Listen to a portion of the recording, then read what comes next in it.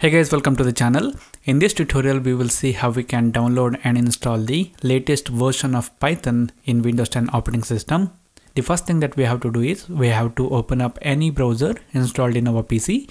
I have Microsoft Edge. I'm gonna open it up, and in the URL section we need to enter python.org, which is the official website of Python.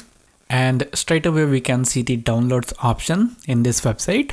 The latest version as of now is 3.9, and one thing that you have to remember is with the Python version 3.9 you can't use it on Windows 7. So if you have Windows 7 then you can install lower version of Python, or you have to upgrade your operating system. Now here we want to download Python for Windows.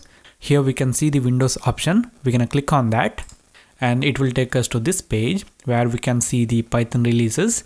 The latest Python 3 release is Python 3.9.0, and here we can see that for the stable releases Python 3.9.0 we can see the different files for downloading.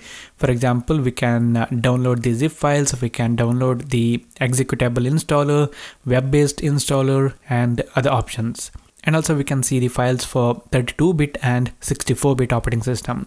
Here if you see x86 minus 64, it is for the 64-bit, and if you see x86 only, then it is for the 32-bit operating system.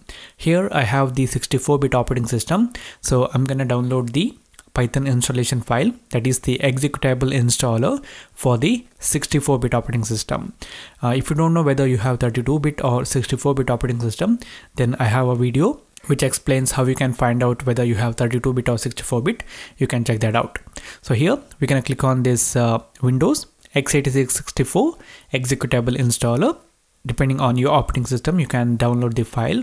I'm gonna download this one, executable installer. I'm gonna click on that, and the download has begun. So we will wait for this download to finish. Okay, now the download has finished. I'm gonna click on this show in folder option. It will open up the folder where we have saved our download. Mine is in this downloads folder, and you guys can see the file that we have downloaded. Now to install Python, what we have to do is we have to double click on this file. Now one important thing that we have to do here is we have to check this add Python 3.9 to path, this option. What it does is it will add the location where we have installed Python to the path environment variable, so that we can run the Python programs from any folder in this file system. And after that, if your computer has more than one user, then make sure that you install Python for all users. And after that, I'm not gonna make any modifications in here. I'm gonna click on this install now option, and if it asks for the permission, then click on yes. Now the setup will be in progress and it will install Python in our computer. Okay, now it says setup was successful. We will click on this close, and we will close the folders and the Edge browser that we have opened before.